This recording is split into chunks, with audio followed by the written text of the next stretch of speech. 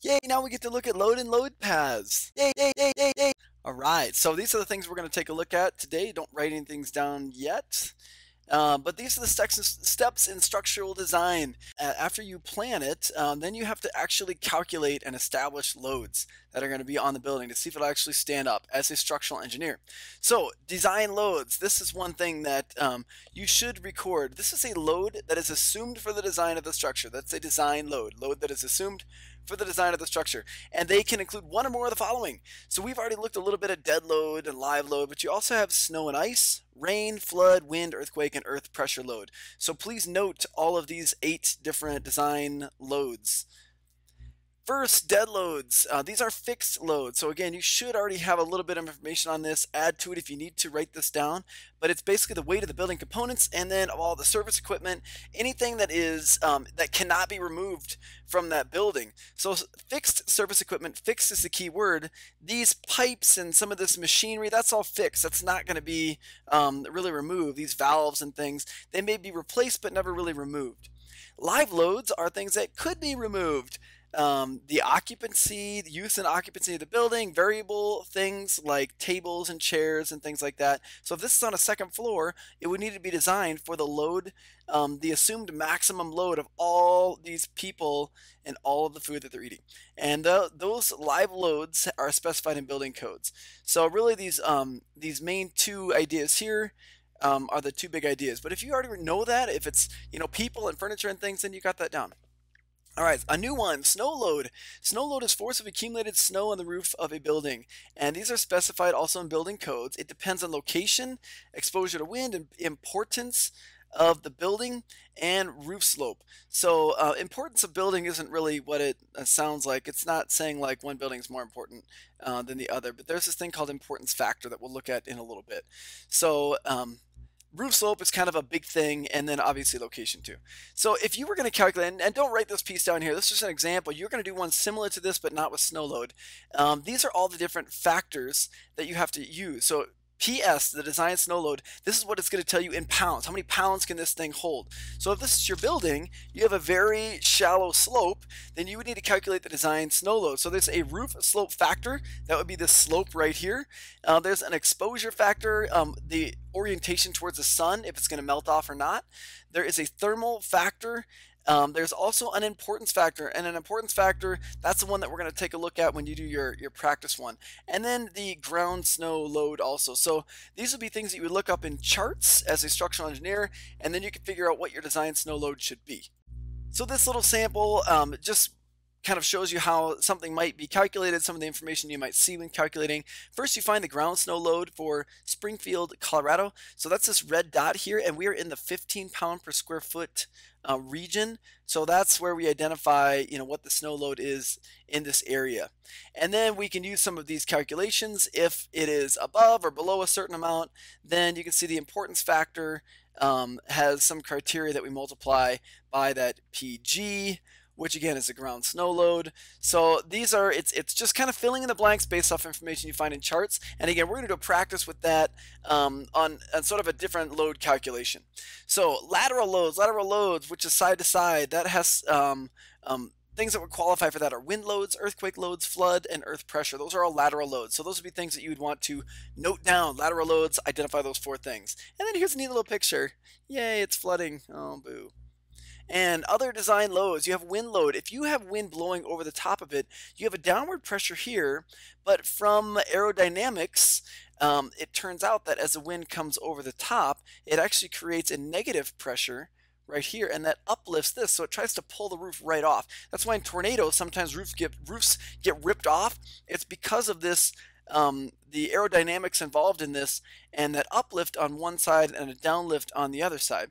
So winds cause lateral loads on walls, downward and upward pressure on roof, and they could overturn the structure. So it's important that these are specified in building codes. Earthquake loads. Earthquake loads are seismic forces at the base of the building, and they have vertical and lateral forces. They're kind of in all directions. So depending on where you live, building codes can identify what you need to have for earthquake loads in your structural design. There are also flood loads. Lateral force is dynamic from static and dynamic water pressure, and building codes generally specify that buildings have to be constructed above the flood elevation or flood proofed. So there's flood loads. I mean, you want to design it to not, collapse in that, but it's generally the first floor has to be above that. That's why you would use something like spread footings in those coastal floodplains so that the first floor is above it, but then that footing itself still has to be designed to withstand the flood loads and the water moving in. So base flood elevation, water surface elevation resulting from a flood with a 1% chance of equaling or exceeding that. So that is your base flood elevation. So you have a 99% chance every year that you will not flood. That's what base flood elevation means. So if it is not constructed above the flood elevation, then it has to be flood proof. This must be designed and constructed to be watertight to floodwaters, and that can be pretty difficult to do because of water leakage, and it's really difficult to drive flood proof. All right, soil pressure. As you get deeper and deeper underground, there's more and more pressure from all the way to the dirt and soil above you, so it pushes in more and more and more, and so there is soil pressure in basement walls and these foundation walls. So that's why sometimes there are buttresses, these walls that are built out to the side of this thing to kind of hold that wall in. It applies a lateral force. So structural engineers have to know, do we need to put a buttress? The deeper that your basement walls are, the more likely it is that you're going to have to buttress this thing in to keep that wall from collapsing in. So here's some load types. You have a uniformly distributed load. All of these panels, these floor panels, are uniformly distributed, so it makes it even across. A concentrated load is if it's only in one place. Now, load combination. So something that, maybe you can jot down on this as well, but these are some examples of load combinations. And you might just even screenshot just this little piece here, that depending on your region, you may have, you're always going to have the dead load of the structure. You're always going to have a live load of something that's probably going to be occupying. Usually you will, except for maybe like a wind turbine or something like that doesn't really have people in it. And then you have, a combination of a lot of possible different things. So in this first example, it's the roof live load plus the snow load plus the rain load. So those are the things you have to consider. In this one, it's just the wind load. So depending on what the structure is, you may have different combinations of loads. The building dead load is the only known load. All the other ones will vary in magnitude, duration, and location. So like your snow load, it's not a known load. You have to look at charts and see where am I located, which way is it facing towards the sun, all those things, they can all vary. And that makes it challenging, and that's why structural engineers get paid. The building is designed for the design load possibilities that may never occur. But if you over-engineer it, it's going to be really expensive, and that causes problems on the construction phase. So this is kind of where we're leading into load paths and chasing. You already did a little bit of this with your kind of historical structures. When you find a load path, it travels through the structural system. So you need to trace or chase the load. And each structural element must be designed for all the loads that pass through it. So the snow pushing down on the roof, those loads push outward. And then they are all attached to these columns or these walls that then push down. All the loads from the floors are also attached to the columns or walls. So these lower walls have combination of forces. They have to be stronger and stronger. So you can see these foundation walls are quite a bit stronger and probably made out of concrete, and the footings are even stronger and wider yet to have a larger area so there's less pressure, and then that's pushing down with the same pressure that the ground is pushing up on it. So these up arrows represent the total of all the downward arrows pushing down. That's Newton's third law, equal and opposite forces. So that's kind of what we're seeing here with these arrows. And then on this ground floor is kind of disconnected, so it's pushing up separately.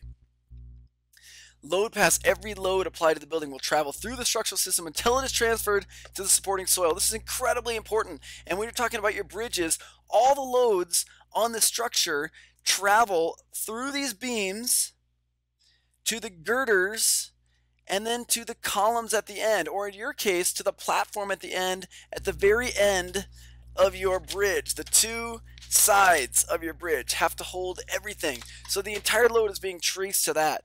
That's why it's so important that those pieces are really well built. And so all the load on here is traced to these columns. And so we're going to be doing some load path tracing. So with structural elements, individual structural elements must work together to carry and transfer the applied loads to the ground.